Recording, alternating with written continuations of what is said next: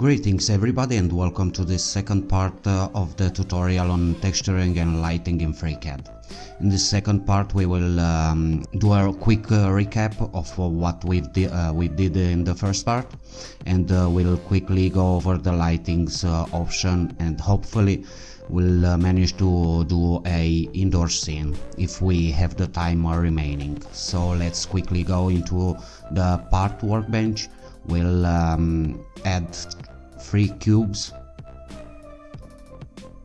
and for this I will show you a different way of managing our tree view in a way that it's easier to have a hold of what's going on. I didn't make a copy of the first cube, although we will change its dimensions, because if you remember, we have the bug where we can't rotate the textures on the faces. So we'll go over our first cube.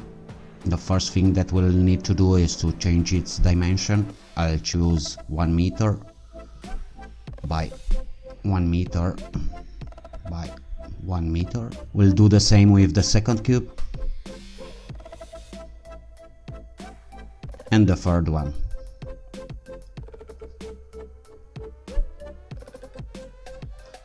Next, let's see our whole scene, and we'll change the placement of our cubes.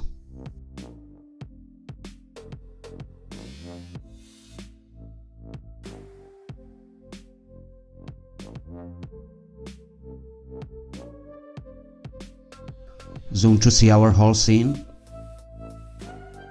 Next we will clean a bit our tree view, and we'll create 3 new groups for ordering objects, 1, 2 and 3. We'll rename this as cube, cube 1, and again cube 2. We'll put our cubes inside each folder.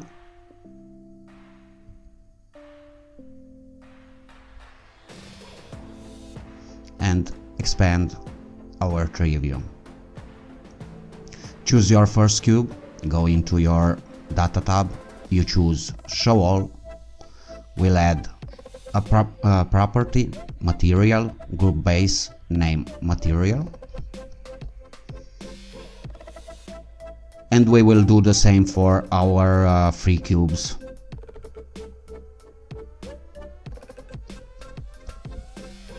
What we need to do next is to go into the arc workbench, select our first cube.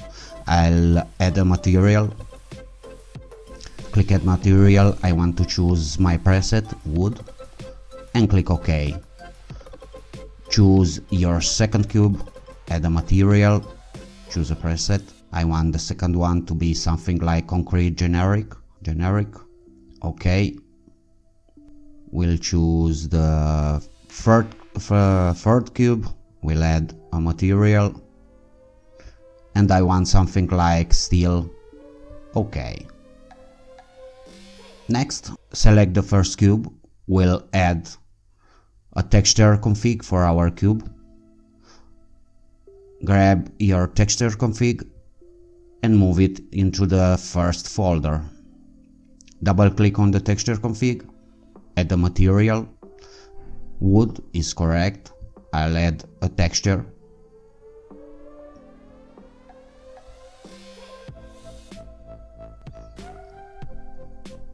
And I'll give a dimension to my texture.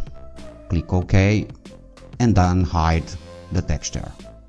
I would like to rotate my texture on this face of the cube, so I click the texture config in the tree view, go into override default mapping, choose 90 degrees and click apply. Of course, we first need to select a face. Apply. We'll go into our second cube. We'll add the texture config. Move your texture config into its folder. Double click on the texture config. We'll add a material. I choose the second material that I want. It is the concrete one for the second cube. I'll choose my texture. Click OK and unhide the texture in the tree view. Again, select your texture config, modify the mapping options, I'll select my face. I want to rotate it by 90 degrees. Apply and close this dialog. For our third cube we'll do quite a cool thing, so we'll select our third cube, we'll add the texture config, the usual drill, double click on the texture config, we'll add a material. For this one I want to select the steel one, and as a texture I'll go ahead and choose a PNG texture with some alpha channel applied. I'll give it its correct dimensions, click OK and unhide our texture. We see that the alpha channel for our texture is correctly displayed. And another thing to be praised is the fact that having some good quality normal maps for our texture yields such a good result in the 3D viewport. The fact that we use folders for organizing our tree view is of great help, because as you can see we can hide and unhide objects, and in a complex scene we don't have to go and hunt for a respective texture config. Next I will add another cube.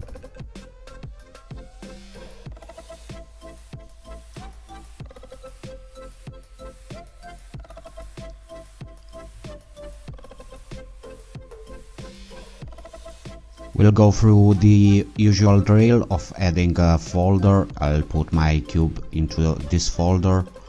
I'll choose my cube.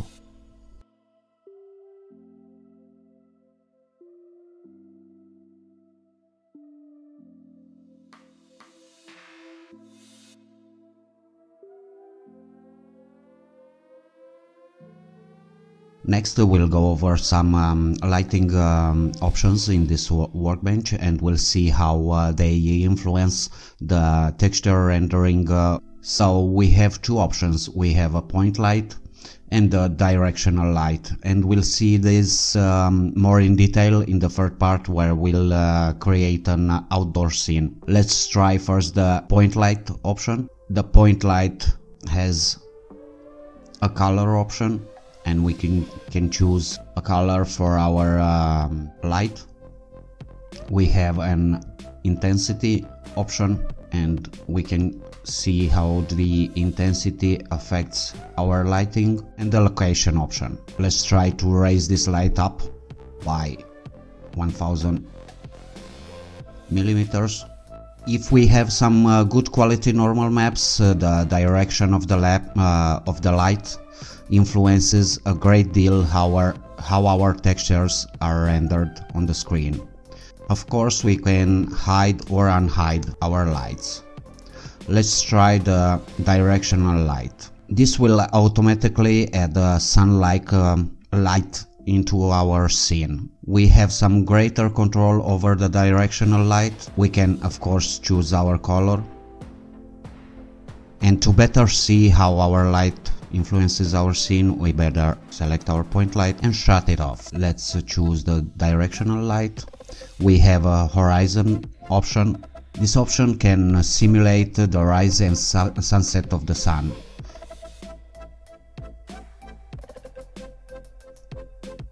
And we also have a vertical option, and try to set this at 0 and see how the vertical option influences our lighting in the scene.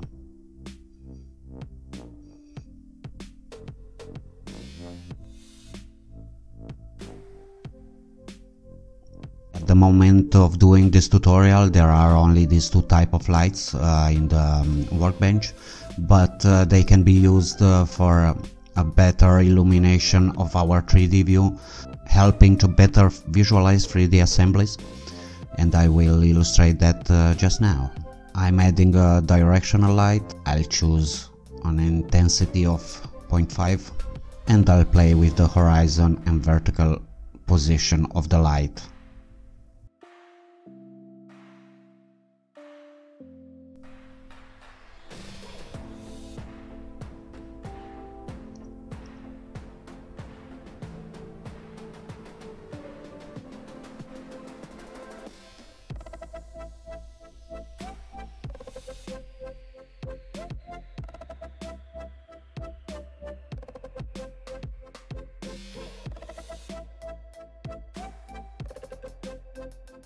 And as promised, we will go ahead and composite an indoor scene. Thank you for your attention, and I'll see you in the next tutorial. Cheers everybody, and happy engineering!